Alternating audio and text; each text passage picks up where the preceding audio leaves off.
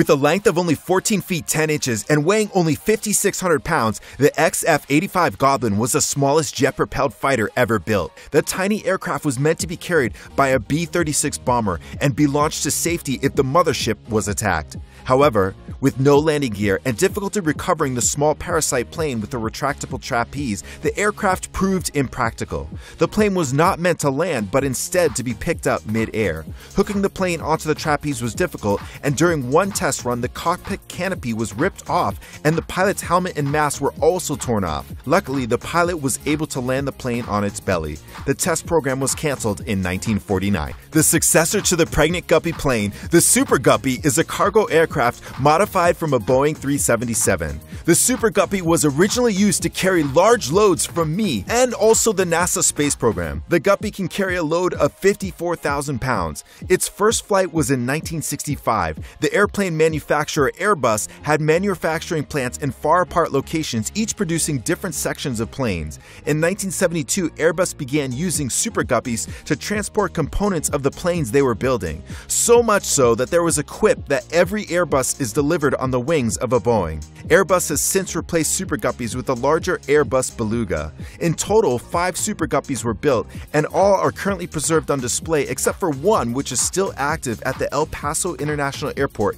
in Texas. Known as the Flying Pancake, the Vought V-173 looks like it belongs in the sea as opposed to the sky, as it resembles some form of a sea creature. Built during World War II by Chance Vought under 1940 U.S. Navy contract, the sea creature aircraft was first flown on November 23, 1942.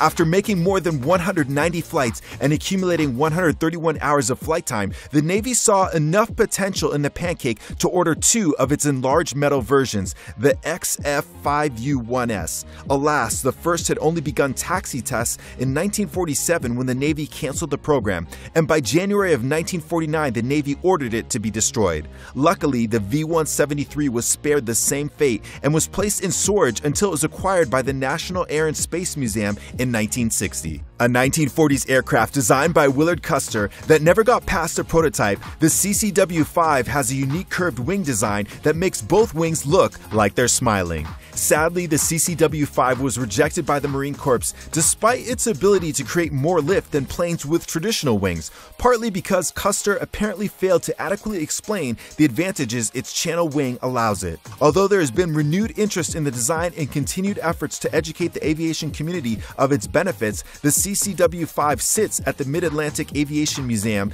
in Reading, Pennsylvania.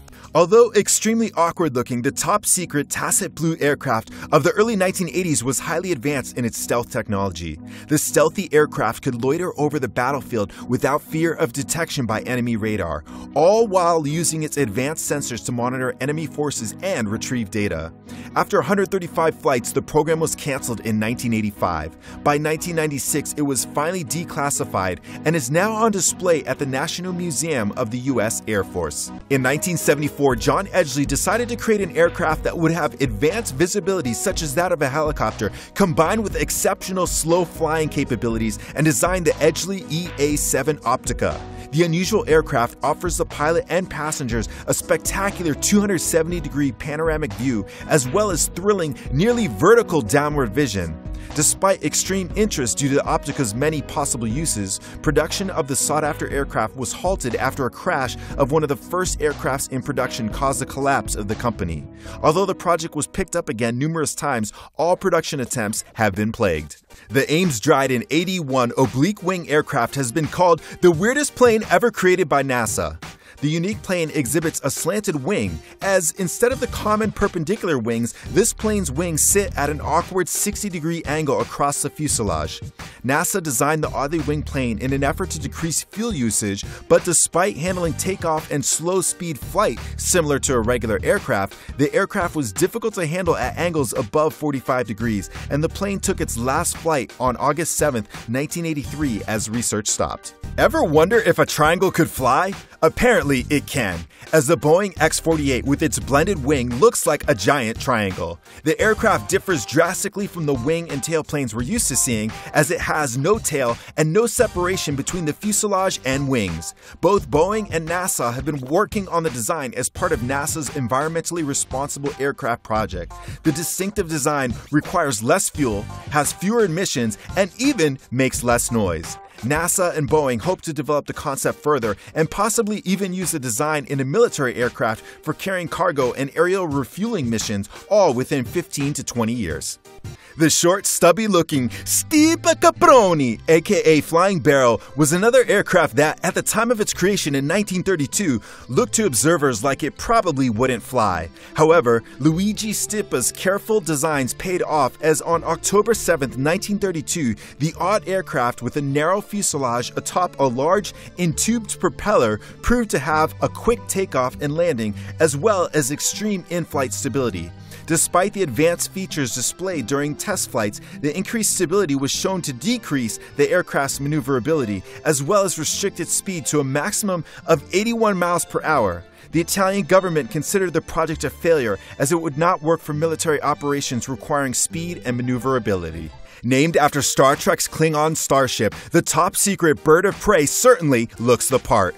Taking flight on September 11, 1996, the Bird of Prey was one of the first aircrafts that had a single-piece composite structure, and according to Phantom Works, the company that built it, the aircraft made use of new technology that revolutionized aircraft design, development, and production, making it easier and more affordable to produce. The existence of the exotic-looking aircraft remained top secret until it was declassified in 2002, nearly 3 years after its final test flight in 1999. A flying wing design considered to be ahead of its time, the Northrop YB-49 showed a lot of promise as it reached a top speed of 520 miles per hour and attained a maximum altitude of 42,000 feet. Unfortunately, during a test flight on Saturday, June 5, 1948, the YB-49 aircraft number 2 came to a tragic end as it crashed, killing all 5 crew members. While the YB-49 number 1 aircraft kept flying test runs, it too came to an unfortunate end Wednesday, March 15, 1950, after a high-speed mishap that the crew thankfully survived, but the aircraft did not. Since the cancellation of all government flying wing contracts in the 1950s, the technology has caught up and converged to make the forward-thinking flying wing concept viable and in use today. In 1999, NASA's remotely piloted solar-powered Helios prototype that was developed under NASA's Environmental Aircraft and Sensory Technology project made its first flight. Although it came up shy of NASA's goal of achieving sustained flight at 100,000 feet, according to NASA's website, it reached an unofficial world record altitude of 96,863 feet and sustained flight above 96,000 feet for more than 40 minutes in 2001. Sadly, during a 2003 test flight in Hawaii, the prototype crashed into the ocean after experiencing structural failure, and both the aircraft and its experimental fuel system were destroyed. A plane to make planes, the Boeing 747 Dreamlifter carries massive cargo volume as the giant aircraft transports plane parts, particularly large fuselage sections and wings, for the production of 787 Dreamliners. With a cargo capacity of 250,000 pounds, the Dreamlifter can carry your wildest dreams. At 235 feet, the massive Dreamlifter requires 9,100 feet of runway to take off, a quality which left one Dreamlifter temporarily stranded at a Kansas airport when the pilot accidentally landed at the wrong airport and had to negotiate a runway 3,000 feet too short in order to take off again. During World War I, Russian pilot Konstantin Kalinin designed one of the biggest planes ever built for the time. With a massive wingspan, large underwing pods, and odd twin booms, the heavy aircraft was only able to complete 7 test flights before it crashed on November 21, 1933. The crash, which killed all 14 people on board the plane and one unfortunate person on the ground, was caused by a structural failure, although there has since been speculation of sabotage. The Airbus equivalent of the Dreamlifter, the Airbus A300-600 ST, has been given the nickname Beluga due to its uncanny resemblance to a beluga whale. Regarded by many as the world's strangest-looking airplane, the plane can carry over 103,000 pounds of cargo. The Beluga is essential to Airbus plane production as its large cargo space is used to transport plane parts produced around the world. In an attempt to create an aircraft that has the vertical or short takeoff and landing of a helicopter combined with the high speeds of a fixed-wing plane, NASA, DARPA, and Sikorsky Aircraft teamed up to design the X-Wing. The aircraft's X-shaped wings work like helicopter blades for takeoff, but then must stop their circular motion to cruise and reach higher speeds. Unfortunately, the transition from takeoff to cruise proved too difficult, and the X-Wing project was canceled in January 1988 due to the aircraft's complexity. You've heard of hybrid cars, but have you ever heard of a hybrid aircraft? How about a hybrid aircraft capable of carrying 20 tons of cargo? That's exactly what aircraft manufacturer Lockheed Martin has created.